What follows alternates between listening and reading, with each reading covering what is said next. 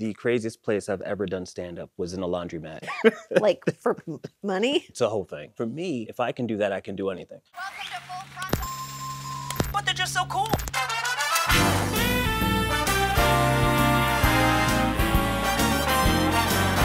Hey, it's me, Sam B. I'm here with correspondent Mike Brown. Let's get some background here. Okay. You do everything. Yeah, You're an I do actor, stand-up, you're a stand-up. I act, I write, I sing to myself in the shower. Okay.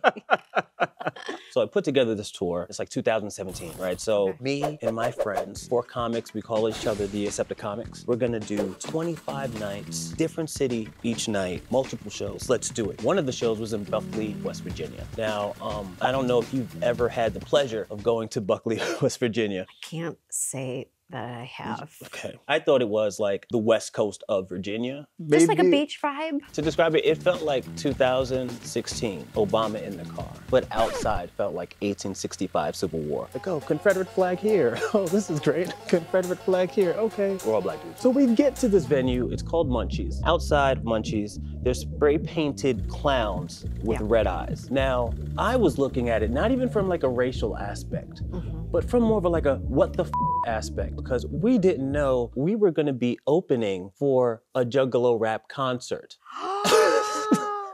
It's like if you're gonna go see Busta Rhymes, but first, John Mulaney. It's a weird combination. Sure. I don't know if you're familiar with the Juggalo. They're fans of the Insane Clown Posse. Yes. It's a rap group, and if you don't know who they are, close your eyes, imagine what they look like, and you are correct. And so my boys are like, listen, what the f did you get us into? And I'm like, listen, do you wanna do stand-up or not? So you look into the crowd, and everyone has their face painted. When I saw it, I felt it was like reverse blackface, because I'm like, why is everybody with their face painted? But I said, you know what, I'm gonna do all my New York jokes. And it was like a really dope show. That community was so welcoming. I would imagine if you don't know what a Juggalo is, that you would look at them and go, holy f***.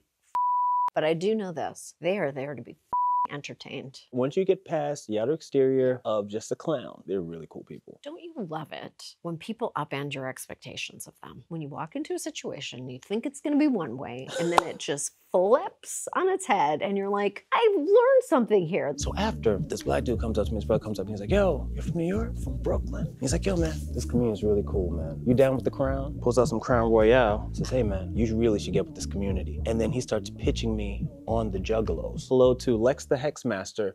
It was really great meeting you. We still follow each other on Instagram. Mike Brown, beloved in the Juggalo community. And I know I have Juggalo fans. I know I do. Do you know that Full Frontal has a history with Juggalos? Bro? Juggalos love this show.